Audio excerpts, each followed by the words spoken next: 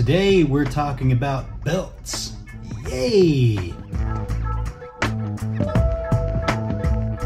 I actually had this video, like the B-roll shot and planned out everything for a couple of weeks, and then the big daddy of heritage and workwear, Carl Morosky, decided to put out a video about a belt. So I figured I'd let that one marinate a little bit before I put mine out. He does a fantastic review of a Momotaro belt that is indigo dyed, and that thing is sublime, but it's way out of my price range. And I'm guessing for most guys, $200+ is a ridiculous amount of money to spend on a belt. And to be honest with you, I rarely have spent over about $15 or $20 on a belt in my lifetime. I've gotten some good ones, I've gotten some bad ones, but in general, I don't know that I've ever been happy with a belt. So when it came time for me to get a new one, I decided that I would look for something that maybe was a little bit higher quality. I was originally thinking about $50 was as much as I wanted to spend on a belt.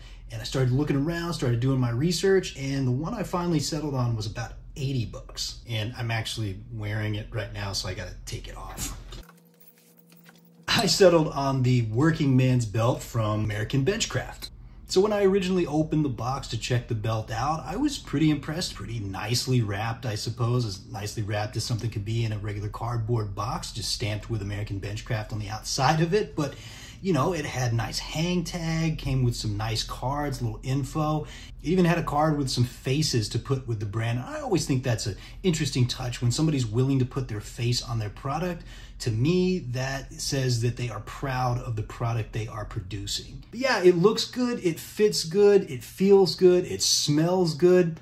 And that's ultimately what we really want to get from a quality leather good. And this belt holds up to all of those things. American Benchcraft actually has a pretty decent social media presence. Like, they have a really good Instagram page, and they like to show videos of them actually making their products. So you can see the hands that actually craft the product, and you can see the process of, you know, cutting the leather, cutting the holes, putting in the rivets, finishing the belt, everything kind of from start to finish. And not just belts, but they actually make quite a few different products, all handmade leather goods, including wallets. And that was part of the reason why I chose the American Benchcraft belt, because I actually have owned this American Benchcraft wallet for a few years now, and I really love this thing. But anyways, this belt is nice and thick. It is vegetable tanned leather. It's pretty stiff right out of the box, but you know, even over just a couple of weeks of wearing it,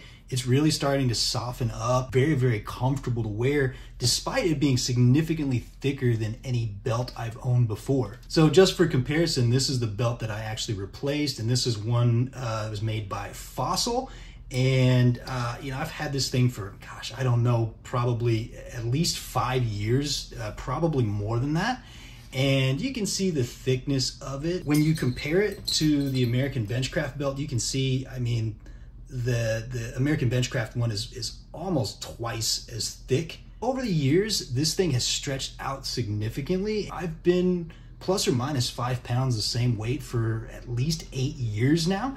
And as you can see, this thing has stretched to the point where I've actually had to use 3 different belt holes to keep it fitting. And if you're like me, I don't like replacing things like belts or sunglasses or watches. Like, I may add things to my collection, but in general, I really just want to buy something and keep it and know that it's going to last me for a long time. And that's one of the things Carl talks about on his channel is, you know, buying a high quality item once to replace maybe 2 or 3 purchases, and ultimately, you know, saving you some money, having a little bit more value there. Like I said, I've had that belt for probably at least 5-6 years or so, and at $20, it's going to take this American Benchcraft belt, you know, 4 times that amount, really, for the value, at least from dollar perspective, to be equal. So, you know, I hope this belt lasts 20 years, but I don't know if it will. But what I can say is that it is a very, very beautifully made belt. It's pretty no frills. That's one of the things that I love about American Benchcraft products is They're all very simple, just good quality leather, nice brass rivets. I really like this antiqued brass buckle. I just think it gives it, you know, some of that old world character, something that looks timeless. It doesn't have, you know, a name brand stamped across the front of it that I really don't care to see or show anyone ever anyway. As a matter of fact, this belt doesn't say American Benchcraft on it anywhere. You know, that's how confident they are in their product, that you're going to like it, enjoy it so much that you're not going to worry about who made it, because you're probably going to own this thing for a really, really, really long time. So I guess the question is a belt that costs $80 worth the money versus one that costs like 20 bucks?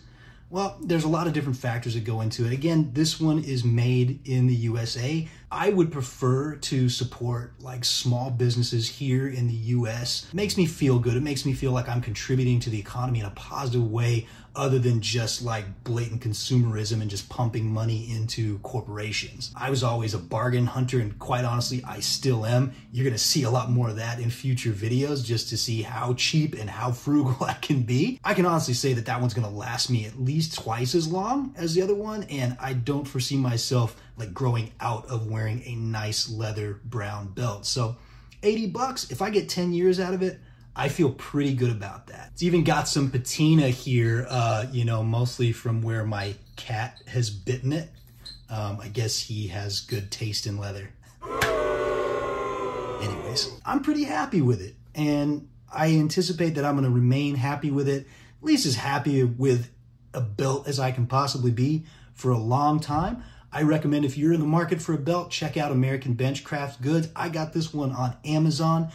They do have an Amazon store on there with their full line of products. So check it out, see what you like, order something up, take a look at it. And you know, the good thing about Amazon is, like, if you're not super happy with it, you can always send it back. But I think you're gonna be pretty pleased with what you get if you take the plunge on this belt from American Benchcraft. If you like content like this, me talking about $80 belts and $100 t-shirts and stuff like that, actually, this is the $35 one I got from Naked and Famous. I'm absolutely loving this thing. Drop down, hit that like button, and pop into the comment box. What's the most expensive belt you've purchased? How much money is too much to spend on a belt? I don't know. We'll catch you next time. Bye.